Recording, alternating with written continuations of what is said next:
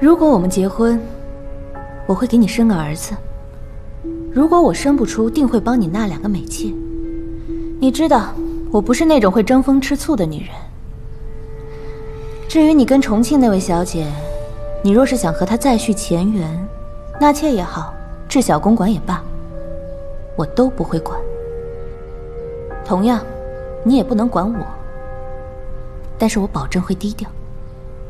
毕竟像我们这样的人家，面子才是第一大事。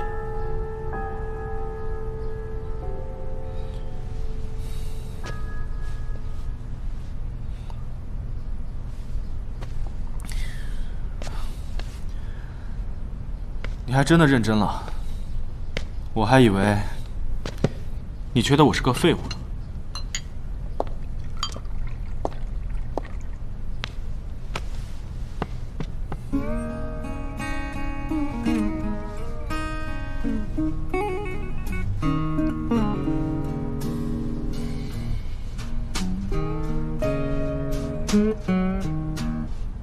废物不废物，试了才知道。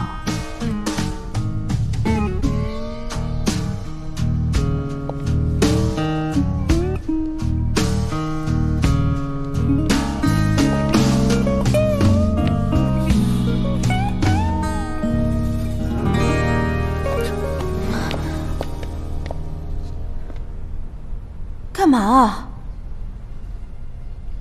你觉得我稀罕你是吗？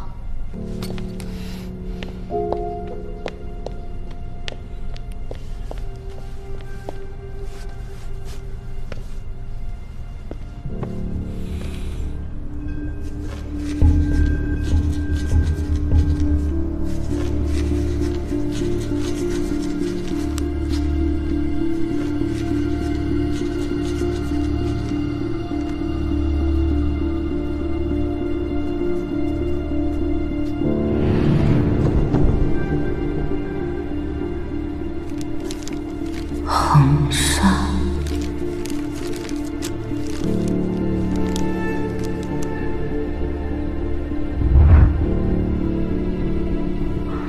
恒沙香。既然如此，那这些数字原来是在海岛上。难道那批货藏在这？怎么着，又把杜兰心惹毛了？我刚刚出去的时候，看他脸色差得很。你说说你，想玩跟我去新都会玩啊？充什么东道主啊？引来这么多人来家里，人再多也不热闹。你不还有一只狗呢吗？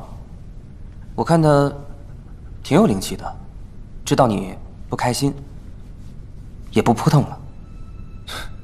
你是没见过它皮的时候。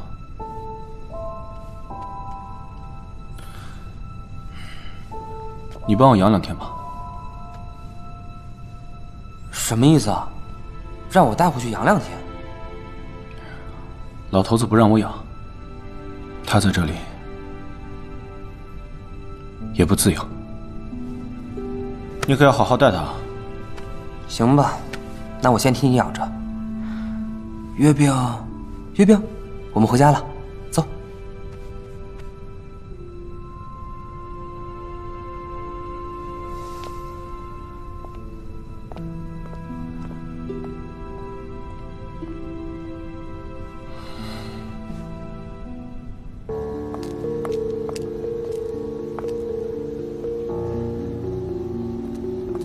荣家院里有个八角亭，旁边有棵槐树，上面有个洞。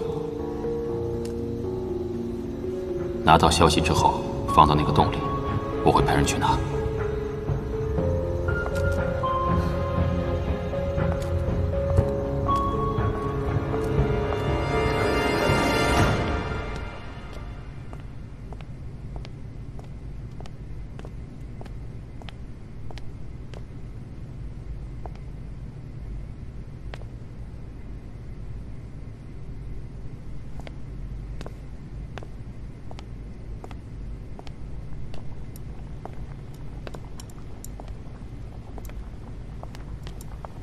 大少爷怎么在这儿？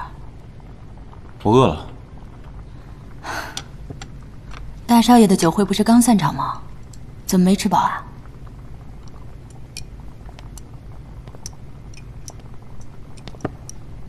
你在煮面啊？嗯，清汤挂面，应该不符合大少爷的胃口吧？你怎知我的口味？大少爷在重庆待了那么多年，应该喜欢火辣的吧？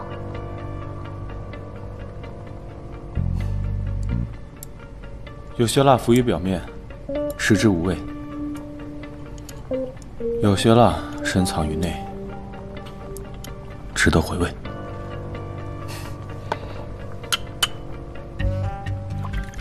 给我来一碗吧。好。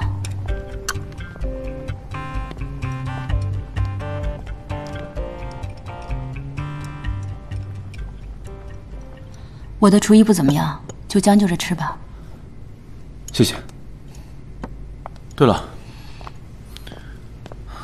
这是我从重庆带回来的油辣子，很地道。先生要不要尝一尝？你吃吧，我就不尝了。先生不吃辣吗？从小就吃不惯。先生，有些东西要试过之后再下定论。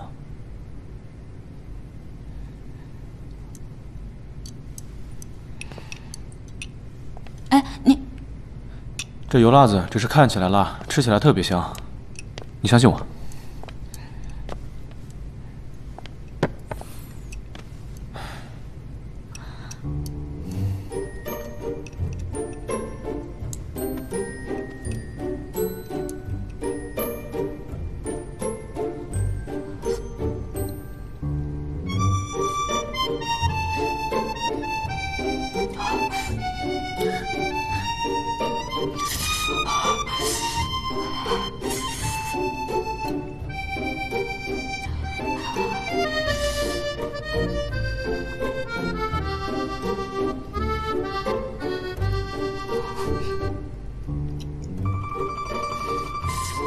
怎么样？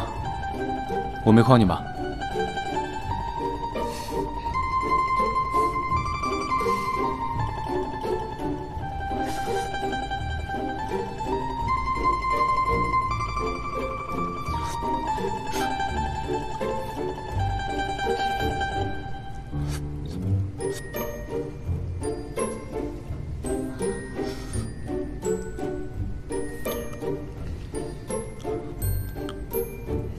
月饼，